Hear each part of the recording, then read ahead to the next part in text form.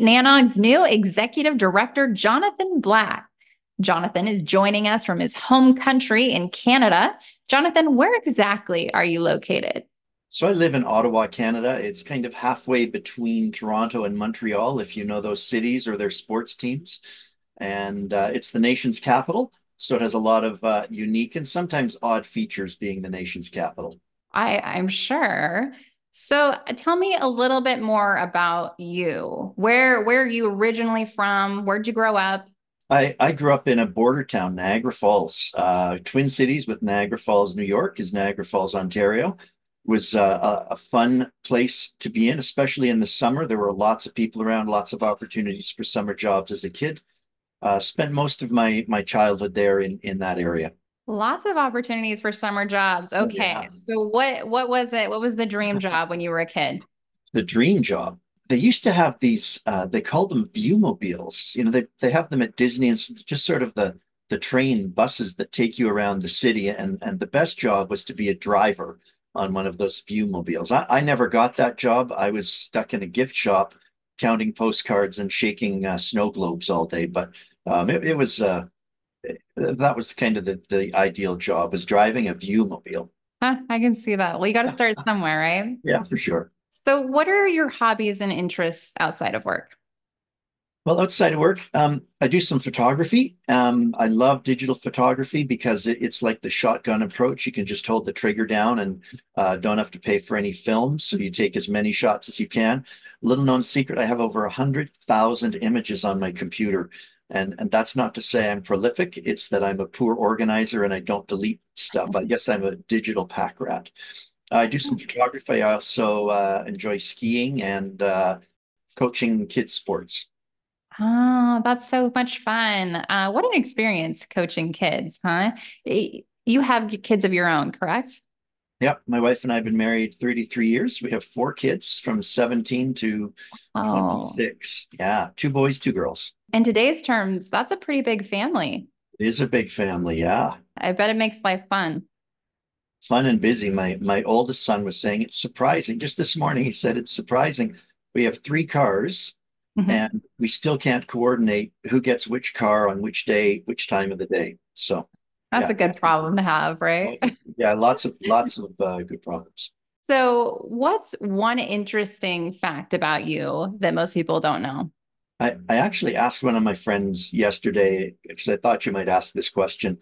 And he said, you know what? The fact that you've coached over 35 kids' sports teams, that's a bit odd and kind of interesting. So yeah, I'm out of those days now. Our youngest is just finishing high school. But yeah, a lot of minor sports coaching. Wow, that is really cool. I mean, that's a completely different world. I didn't play much sports when I was growing up, but my sister, her sons are heavily involved in sports, and it's a full-time job, and it's a culture in itself. She's always at ball games. Right. You've told me a lot about your personal background, a lot of coaching that just probably helped you come to be where you are today. Can you briefly describe your professional background as well and how it has prepared you for the role of executive director at our organization? So really, the early days, it was computer science, software development, many years ago. Think C on different versions of Unix. Then into finance, mostly around financing technology companies and venture capital. At the height of the internet bubble, I was in the technology venture capital world. Then joined a startup on the downside of the internet bubble, the bursting of it. So maybe my timing wasn't so great. But from there, I've been involved in a fair bit of not-for-profit work, both as sort of on the charity not-for-profit side, as well as in the internet not-for-profit world here in Canada. So, what specific experiences at your previous roles have been most helpful to where you are today? Well, the most relevant is for the past 13 years, I was involved in an internet association in Canada called CanWISP, the Canadian Association of Wireless Internet Service Providers. It's basically an industry group for rural internet service providers. And for a couple of days a week, I've been running the organization, organizing their annual conference, doing some lobbying. I know that's an awkward word to use depending on your background. You may or may not have a good vibe when someone says they've done some lobbying. I've really seen it as education the policymakers, the lawmakers don't understand rural internet. They don't understand how it happens, who's doing it, and those small companies don't have the budget to make themselves known in the nation's capital. So really, that's been the role, is educating the government and policymakers, regulators on this whole industry. So I was one of the founding members when I was working at a regional ISP here in Ottawa. I functioned as the first treasurer of the organization. I've managed all 12 of their conferences, and I realize, I mean, you're at NANOG 91 coming up, so I realize 12 isn't a big number, but hey, it's what I've done, and we've had to manage through COVID as well through that time, but as well, really bringing the organization to the point where the government, the policymakers, the regulators are reaching out to us to get our input on some of their major decisions. So that's been a real very direct correlation, running an organization, managing the relationships between the members, in our case, the attendees of the shows, and as well the sponsors and the companies that frankly fund a lot of the organization. So managing all of those different relationships, making sure they're all being looked after, cared for, that you pay attention to their opinions, that you know who they are. That's been probably the most relevant part. Certainly, early days in the internet. I've been involved in the internet for quite a while, so all of that is, I think, led to this spot here. That's quite a background. What inspired you to pursue a career in this field? It's really been more of a journey than a plan. It starts out loving math and computers, doing computer science, and just following what I wanted to do next. It is not a grand plan. I did not end up here knowing that this is where I would be at the beginning. But really, I think what has kind of been for the past sort of 20 years plus, it's being the internet, finance, and watching the internet develop. I still remember logging onto my first web page in 1996. Netscape Navigator, if any of you remember that. Netscape had gone public probably a year or two before that. And it was a fascinating visit to a website. I hadn't been really involved in the bulletin board era. Certainly been an email user for many years before that, but that experience of seeing the HTML pages load was really seminal. And I think, to have watched the internet grow as being involved in finance and then in the delivery side of the internet, it's been fascinating to see the difference it's made in the world. So much of what you said, I think a lot of our community can relate with. Can you share a memorable moment or highlight from your career thus far? Just one? Can I do more I than mean, one? the floor is yours. Yeah. Please. So one thing that I look back on as being pretty seminal was early in my computer science days. I was at a small technology company. We were doing software for not-for-profits, actually. And one of the guys, one of the software developers, had been at a wine and cheese or a beer night the night before, and he bumped into the network administrator from York University and said, "Hey, we'd like to get on the internet. Can we like connect with you guys? Can you store and forward our mail, and we'll exchange email with you?" He said, "Sure." So came in the next day and he gave the co-op student the job of connecting our office to the internet. So it was a quick Unix shell script and a cron job. And then twice a day, because who would want to exchange email more than twice a day? We would connect to the York University email servers and exchange email with them. And we were online. And that was a pretty fascinating, exciting thing at the time. And really way back in those early days. On a bit of a different angle, I think one of the sort of memorable moments is about 4 years ago, just pre-COVID. I had a call from a software company in Ottawa, and they said, "Hey, we've known your work for a while. We've got something we'd like to discuss with you. Can you go to lunch?" Basically, at lunch, they said to me, the two owners, they said, "Look, we want to sell our business. We can't run it and sell it at the same time. So we need you to come in and help us. Are you interested?" I said, "Sure." They said, "Okay, there'll be an offer in your inbox this afternoon." I started 3 weeks later when we were interviewing investment bankers. We sold the business 9 months later, and I stuck around for about a year of integration. But what was sort of the highlight was that they were willing to trust me with that role in their business to basically be the number two to the CEO, come in as VP Finance, and as they said, Jonathan, we need you to pick up anything that falls off her desk. She was the CEO, he was the CTO. They said, you're going to be there to catch anything that falls off the desk. We trust you to do this. Let's go. And it was that instant trust. I mean, it had been built over a relationship over a number of years. Ironically, they had come to my VC firm about 15 years before asking for money, and we said no.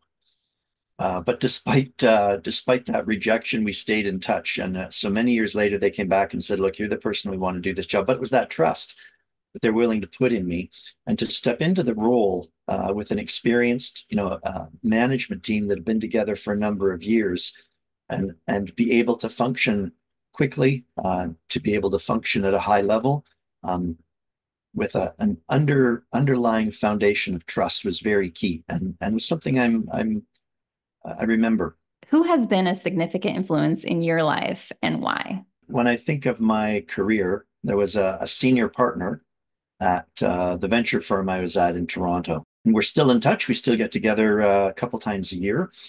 But it was interesting. He had come through a pretty, typical banking background, and he had words of advice for me, like, Jonathan, there was a time when my wife said to me, "You need to be home more. This is getting, you're working too much." He said, "You need to take that. You need to take that into account. You need to live by that." To which I think I replied as we left the office at 8 p.m. that night, "Well, you just gave me another task to do for tomorrow morning. When would you like me to do that?" But it was that sort of relationship that we built, that trust that we had in each other, and we're still friends today. I still look to him for advice now and then. Sounds like you've had a lot of great mentors in your life. How do you feel about mentorship? Oh, several years ago, probably 5 years ago now, as I was running my consulting practice, I thought, if I'm going to take this to a new level, if I'm going to be better tomorrow than I was today, I need some help. And so I reached out to someone that I worked with on a charity integration. Can talk about that in a minute, but um, someone I highly respected. He'd been a management consultant in a couple of different countries. And I said, "Hey, I need you to be a mentor to me, to be a coach for me."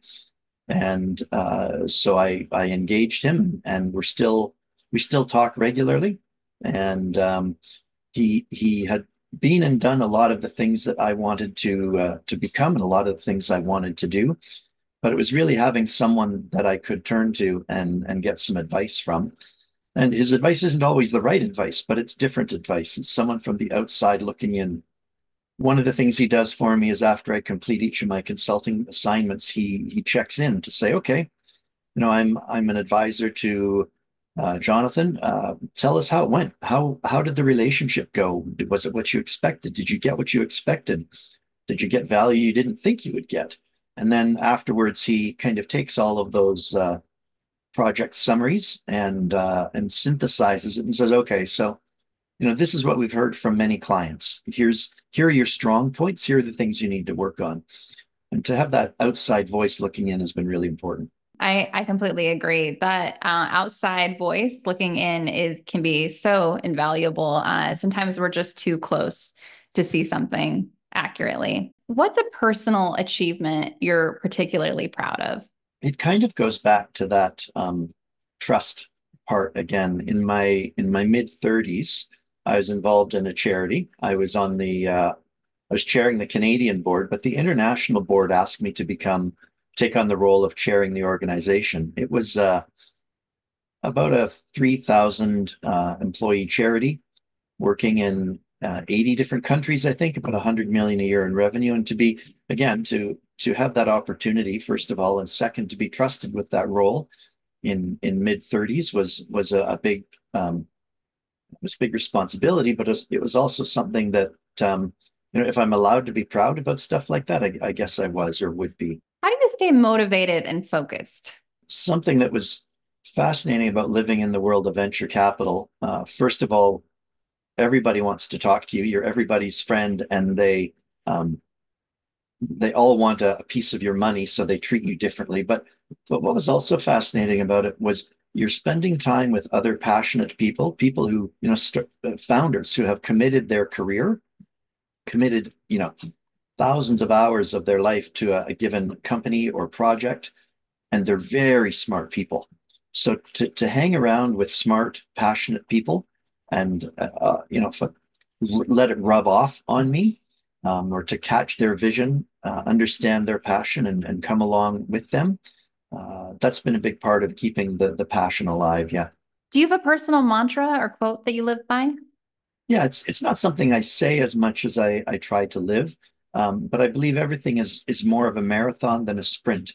You don't get a lot of benefit from a sprint. You get a lot more benefit from a marathon. If you approach a project or a challenge, say, look, this may not be solved in a day, a week, a month. This is going to take, you know, uh, weeks and months and longer to if it's to solve this problem or to get through this challenge. The challenges are often much bigger. The challenges are deeper and more complex. But generally, I think life is more of a marathon than a sprint. I like that. What's your favorite book, movie, podcast, TV show, Oh, well, or all of the above? yeah, Pick all of the one. above. So I've got a couple. I really enjoy Ted Lasso. I've been soaking in those episodes, enjoying them quite a bit. As far as books go, I'm looking forward to reading a book called Rogers v. Rogers. And some of you will be familiar with the Canadian telecom market. There's a family that runs one of the largest telecom companies in Canada, Rogers Communications. It's obviously the Rogers family. And there's been a fascinating boardroom CEO uh, clash take place over the past couple of years. All kinds of interesting things like the butt dial phone call where the CEO learned that the CFO was trying to replace him because the CFO butt dialed his boss during a conversation. Anyway, it should be a really interesting book. I'm looking forward to getting into that. But those are a couple of things on my list. Huh, that does sound really interesting. What is that book called again? Rogers v. Rogers. Rogers v. Rogers. Okay, I'm gonna have to check out that one. Can you tell our Yeah. audience a little bit more about the pictures behind you and what they mean to you? Yeah. So um, uh, I often change the pictures behind me. Right now, I've got a picture of the Eiffel Tower that I took. It was a foggy night, so you can see the lights at the top of the Eiffel Tower reflecting off some of the fog that was there. I did not plan this shot. It was a total fluke. And like I said, I probably have 1,000 pictures from that night. And that was the one that turned out well. The other side is a Thai street art. It's a tuk-tuk. If any of you have been to Asia, you've probably ridden in one of these. And the artist wasn't anyone famous or well known, and it didn't cost a whole lot, but it's a colorful memory from some of my past travels. I love that picture. That's so impressive that you took that. It's neat. I like it too. I am a huge traveler. Yeah. Tell me what countries you have traveled for leisure and why. Oh, you know what? I haven't traveled for leisure a lot. Most of my travel has been for the board work. I've chosen to travel to the US. That's what most of my leisure travel is, or through Canada. But some of the countries I'd like to go back to, or that I've never been to, would love to go back to Egypt. Had a fascinating Nile River cruise in Egypt. And I love Southeast Asia. I love sort of that area of the world. The food and the people are wonderful. Have never been to Italy. Uh, Never been to, some of those famous sites. Um, and I've been to a number of countries, but when you're on charity travel, you're you're lucky if you get a day or two to do the tours, and then it's like a business meeting, right? You're in the Yeah. city for a weekend or a week, Yeah. and you have a day of travel on either end.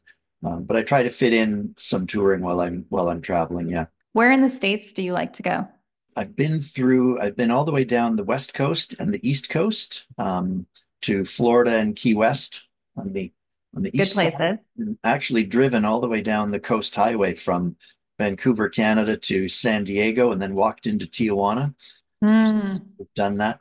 Um, but yeah, would love to explore more. Would love to spend some time in Colorado skiing, possibly. Haven't done that yet, but maybe the time will come.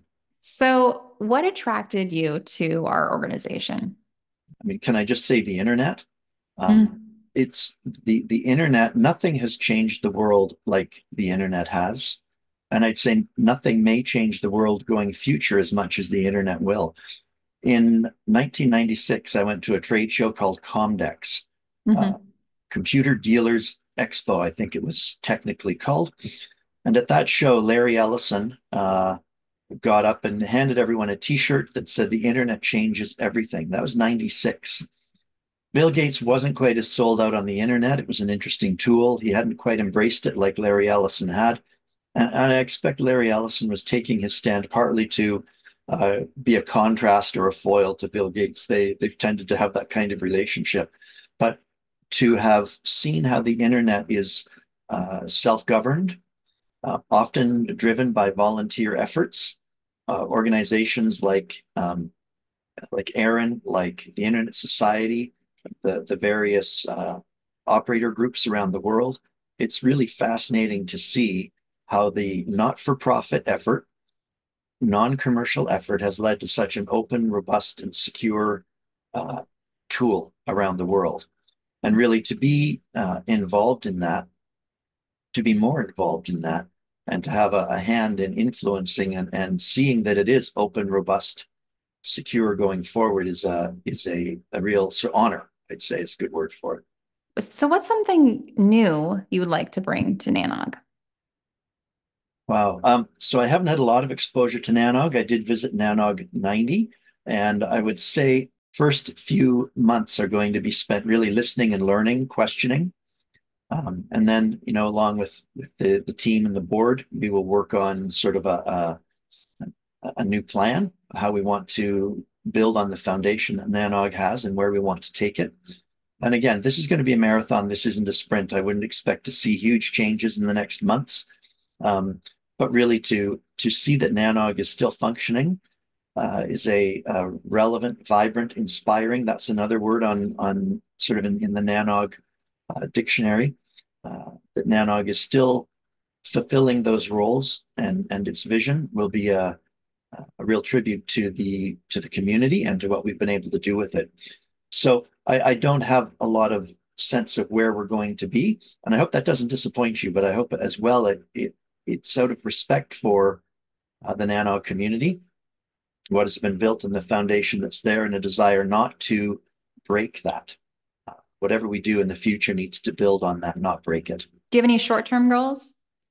Yeah, I mean, the short-term goals for Nanog are really in a couple of ways. One is that I need to become part of the Nanog fabric and need to build on the trusting sort of environment that's there today, both in the team and in the greater community. The other part is we need to establish our financial sustainability going forward. It's been tough since the days of COVID, and the organization in some ways needs to find its footing again. And those are two sort of immediate near-term goals. But again, I see it as a marathon, not a sprint. What is your leadership style and how do you adapt it to different team dynamics? So probably the thing that's consistent in all of them is I love to ask questions, and I love to ask questions in an environment of trust where I trust that each of the team members is looking out for the best interests of Nanog, and that each of the team members is putting their best efforts forward. Need to adapt that various times of the year. People do run into issues. They need to personally deal with matters that mean they're not always 100% available. But really, the team dynamic is very important, and the ability to understand each other, that we have clear understanding, clear communication. Would really rather not have to deal with conflict, and it will come sometime, but really want to deal with conflict in a direct way and in a way that is open and upfront, and that really is looking out for the best of the organization and the people in it. What motivates you most about our mission and what do you find most fulfilling about it? The internet being open, robust, secure, that Nanog is an educator and inspirer of the next generation of people who are going to implement it, who are going to guide it. To be at the core of that is really exciting. And I hope we can continue to fulfill that role. Um, but really, that the self-governing volunteer efforts um, that have led the internet is just a fascinating place to sit. I agree. We've talked a lot about your prolific background in coaching. How do you foster a positive organizational culture? Yeah, I think it has to start from the top, and I think it's a demonstrating in one-on-ones, in group sessions, in conversations, um, demonstrating that openness and that ability to ask questions and not be afraid of the answer, to focus on the greater good, if you will. But fostering that really has to start at the top, and I hope we can model that right from the beginning as a small team, and as we reach out to the various stakeholders and parties around the NANOG conferences and input tables. Is there anything else you would like to add? No, I'm really looking forward to. I mean, right now we're sitting about a week away from start date. I'm looking forward to digging into meeting all the various people around the NANOG committees and tables, and really looking forward to meeting everyone and hearing and feeling, sensing their passion for the mission of NANOG. Well, thank you so much for joining us on It's great behalf to of be here. everyone here at NANOG. Welcome to NANOG. Hey, it's good to be on board. Our next meeting, NANOG 91, will take place June 10th through the 12th in Kansas City, Missouri. If you haven't registered, make sure you do. You can have your opportunity to meet Jonathan in person and ask him your own questions.